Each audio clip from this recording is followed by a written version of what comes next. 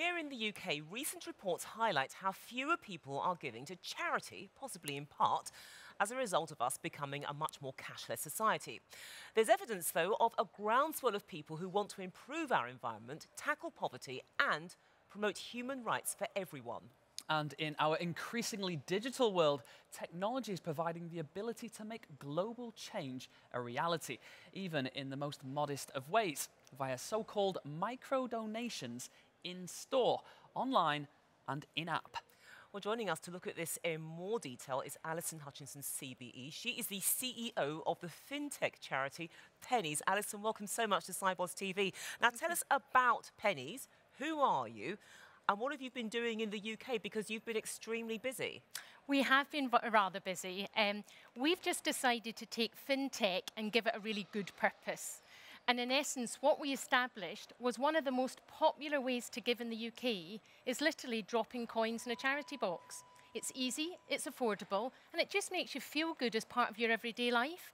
But as in the industry, we are driving a cashless society, which, by the way, in the UK, 1 in 4 people now leave without any cash at all in the morning. And therefore, how can they give those little donations? So what we've done is to create this environment where people can click at the end of any retailing environment, give a few pennies, and make sure they feel better as part of their everyday lives. So talk us through these micro donations and how can fintech or paytech industries play a role? Thank you, yes. Well, let me give you an example. If you take micro, it's all about little bits. One of our retailers that we have live is Domino's Pizza, a global brand. In the UK today, their customers, through their mobile app and through their online ordering, can click and round up and donate a few pennies to teenagers fighting cancer. And do you know, every 10 minutes, those micro-donations fund another hour of care for a teenager fighting cancer. And that's the importance of micro, where you're only giving a little bit, but together we're a community of people that are making a huge difference. So the role paytech and fintech play is I work with around 40 or 50 different technology and payment companies at the moment to make sure it's easy for a retailer to enable something like Pennies and micro-donation movement, because we all know how busy the agenda is. So if the payment and the fintech industry work with us, we can open up this opportunity. And if I give you a little feel, if every UK adult gave just a little Frito bar a week, which as we know is the smallest chocolate you can buy, that would be less than a cup of tea every month.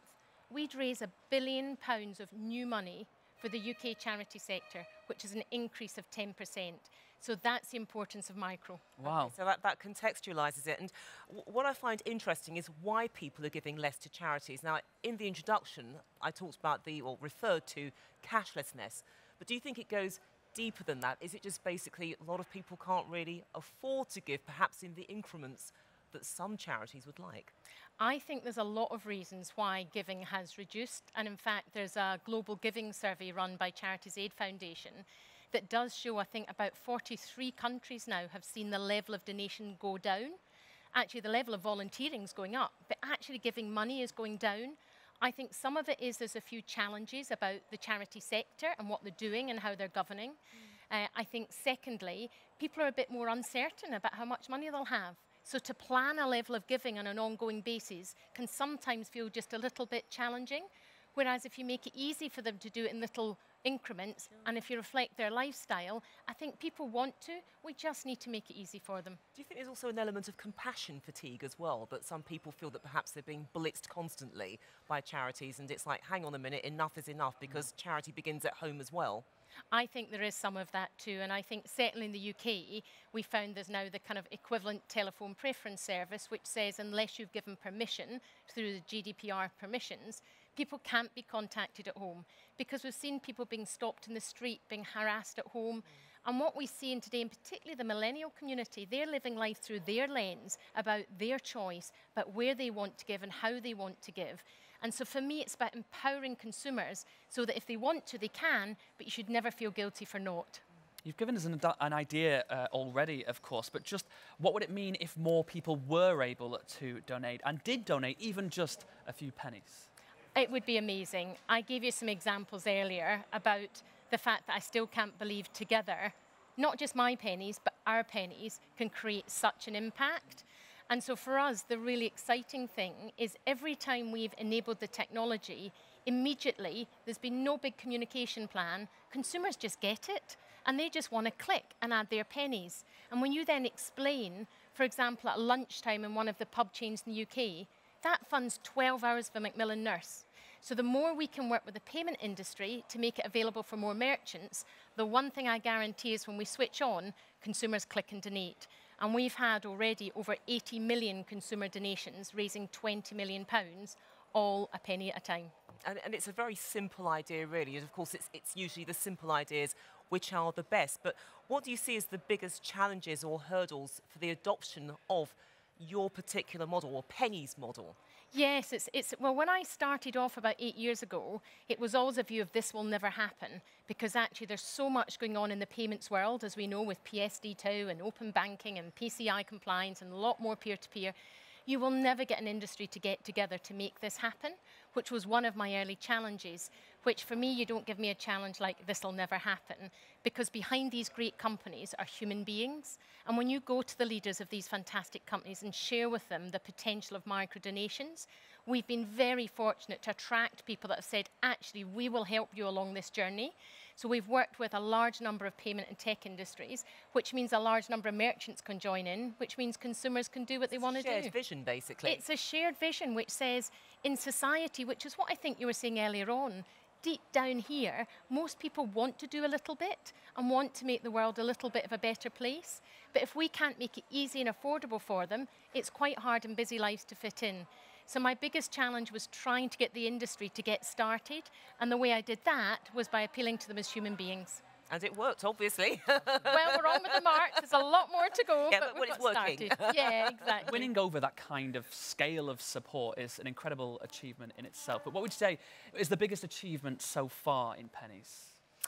That's a really good question. Well, I guess on one hand, you could say it's the fact we've now got 65 retailers online. Nobody's ever switched off that's switched on, which I think is really important after 8 years. Interestingly, every time we're live with the retailers, donations go up and up over time, because we make it easy so people don't need to give if they don't want to. They only give a micro donation if they do want to. So that's creating what I think is the biggest achievement, is we're creating the feel-good factor back into life.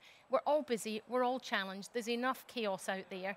If you can just get that little happy moment at some point in your week, then I think that's really important. And when you realise together with others, you're making a real difference. And with Pennies, while we guarantee there's no follow-up from the charity, back to your point earlier, because it's anonymous giving, we track every click to the impact it's making with those charities. So we know that together, those pennies are actually going out there and changing lives and communities. And psychologically, that's important, because some people feel, oh, I've only given £1. What can £1 achieve? But you've actually contextualised it. It can actually achieve a great deal. Absolutely, and working together as a community. And there's so much that's stripping communities apart at the moment, whereas microdonations gives people to come together and be part of a common goal. And given that and what you're doing, what does the future hold? Because, you know, there's a huge amount of potential for micro-donations, but what is the next step? Because it can't keep this shape forever. At some point, it's going to mutate into something else, isn't it? Absolutely right. And so for me, I'm really excited about the future. We've only scratched the surface in the UK, predominantly with card-based type of solutions, whereas we see a lot more of mobile wallet. We see a lot more of open platforms and marketplaces evolving. We then see the use of future request to pay technology, where you might get payment directly from your bank. And that's just in the UK. We then take a step which says, in this global world, the UK is a tiny country. So if we can galvanise a success story that's driving impact in communities through fintech for good, and then launch that in an international stage, which is what a lot of our retailers and payment technology companies are encouraging us to do, it just blows my mind. Well, it's a wonderful idea. The amount of times you buy something and it's, you know, just a few pennies off £1 or a £10 or whatever it might be, and you never really think about it, but the way that can actually pile up and do some good, it sounds like a fantastic idea, and we wish you all the very best with it. And the very best with Sibos 2019. Alison Hutchison, CBE, CEO of the fintech charity Pennies. Have a wonderful Sibos, and thanks for joining us on Sibos TV. Thank you very much. Brilliant, thank you.